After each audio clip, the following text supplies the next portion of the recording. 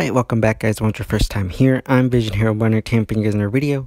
Tamping you guys on a review for Power Rangers Sound of Fury Season 2, Episode 2, The Festival. Now, if Power Rangers sounds your instinct, don't forget to hit subscribe button down below. Hit that bell icon to miss more Power Rangers content from me. Moving forward. Now, let's begin. So, Episode 2 is called The Festival. Now, this is a very interesting episode. So, it pretty much starts off with the fact that it was one of the other Rangers' birthdays recently, and they decided to look up when Zayto and Aiyon's birthday were. However, on Rafkon, they have something different, where instead of having each individual birthday, they have something called the Triple Suns Festival, pretty much where everybody celebrates their birthday on the same day. Which is a very interesting concept. I like how Rafkon has its own special celebration, something different. So I really like that. And, the Rangers are, going around doing things to help them celebrate the Triple Suns Festival here on Earth, which is really cool. And, of course, it's a party, so they give them gifts. They made Zayto these cool nunchucks, and they gave Aiyon a motorcycle, which is really cool. I like that. Then, meanwhile, you got at the villain's base, you got Slyther and Wreckmate, who decide to go off on a duel with each other to try and see who can take down the most Rangers. Now, Slyther had this potion that he was going to use to make himself more strong and powerful. However, Wreckmate takes it and uses it for himself. So I really like that. It shows a rivalry forming between the two generals, along with showing that Wreckmate is willing to do certain things to, show Void Knight, his leader, what lengths he's willing to go to succeed. So I really like that. So you got the two of them who head off. Meanwhile, back at the base, you got everybody who's working on these cakes. Meanwhile, Aiyon stays behind to check out the nunchucks Zayto got. And he ends up accidentally, they end up malfunctioning, and he accidentally breaks some things nearby.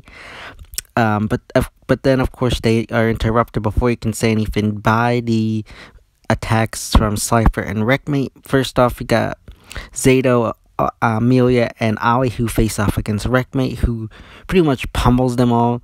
And Zayto tries to use the Dino chucks, but they end up malfunctioning like we had seen earlier. So that doesn't work for him. I really like that. It definitely was an interesting concept there. And they are eventually forced to retreat just due to the fact that, Wreckmate's just too powerful. I do like some of the comedy there in the scenes with Zayto and them saying burb instead of BRB. That was really funny. Then meanwhile you got Slyther and Yukis, who take on Javi, Aiyon, and Izzy. They end up, pretty much pushing him back, having, taking them pretty much down easily. I do like some of the comedy there with Slyther, some of his, kind of like his corny, little, remarks in battle as he, pretty much repeats everything he's saying as he does it in battle. I really like that with Slyther. And I think Kobe Campbell, who I've said this many times, probably has a fun time voicing him. He's probably one of my favorite characters he's voiced in a long time. But then they are interrupted as Wreckmate shows up there, and, you got Yukis and Slyther who retreat or stand down for a few minutes while the Wreckmate takes them down, pretty much to the point where the Garcias are badly pummeled again, and Aiyon is pretty much forced to retreat with them. And you got Slyther, who confronts Wreckmate again. He's still angry, but, Wreckmate doesn't really care about, Slyther, not having the potion, of course. So meanwhile, back at the base, you got the Rangers recovering, and Aiyon and Zayto are the only ones left to fight. And they realize that, they're going to need a new weapon since the Dino chucks didn't work.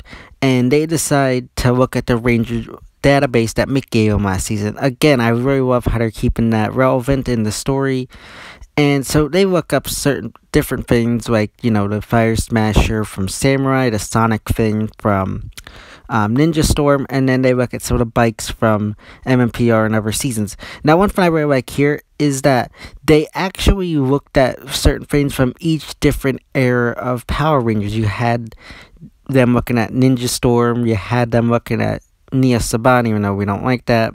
See your era. You got the Disney season represented, and you got the original Saban series recognized. So I really liked it. It was a nice, cool callback. However, Aiyon's mistake earlier caused Solon's, parts to be damaged, so there's not much they can make anymore. However, while looking at the bikes, they do realize that they can definitely probably make one of those. And Aiyon decides to give over his bike, due to, he says that the team needs him, and he needs to, put that ahead of anything else. So you got him who offers that up so they can transform that into a new weapon, while he goes to face wreckmate, who's returned. Again, really like the fight there, between the two of them. Again, really like the funny puns from wreckmate. Those are always good. And Aiyon, Aiyon doesn't always stand a chance. He's about to be taken down by wreckmate in their battle. However, Zayto shows up with the new motorcycle type weapon and takes down wreckmate, forcing him to retreat. And the two of them kind of forgive each other, because Zayto was mad that he used the nunchucks without his permission and not letting him know, and causing some damage at the base. They end up returning home, and the other four rangers are healed. They're doing better. The cakes that they made are finished, and they end up celebrating the Triple Suns Festival, eating the cakes. The Garcia twin family and Ollie don't like him, but interestingly enough, Amelia does. Is that a hint at something coming later? I don't know. We'll have to wait and see. But I just thought that was an interesting little Easter egg possibly there. So I thought this was an okay episode. Definitely wasn't as strong as the previous episode premiere. Honestly, I feel like, I don't know, the lesson of the day or moral for this episode felt like I don't even know what it was, so I gotta take off points there. I also want to take off points for the fact that I feel like slyther could have made another potion for himself, but he didn't. I understand story-wise why they didn't do it, but I feel like that was just a little thing, like, really, they couldn't kind of done that? I mean, again, I understand Sentai footage, I understand certain things, but it just kind of felt silly. Again, thought it was an okay episode. If I had to give this episode a grade, I'd give it a 3.5 out of 5. Okay episode, not great, but okay. I thought it was just a solid okay episode. But let me know your thoughts and opinions about the episode in the comment section down below. So yeah, guys, that's my review of Power Rangers Dino Fury Season 2, Episode 2, The Festival. As always, if you like this video, don't forget to give it a big thumbs up and share. Don't forget to hit the subscribe button down below. Hit that bell icon to miss more Power Rangers content from me moving forward. And go for me on Instagram and Twitter, which I linked in the back section of my YouTube channel. As always, I'm Vision Hero Boy Entertainment, and I'll see you next time.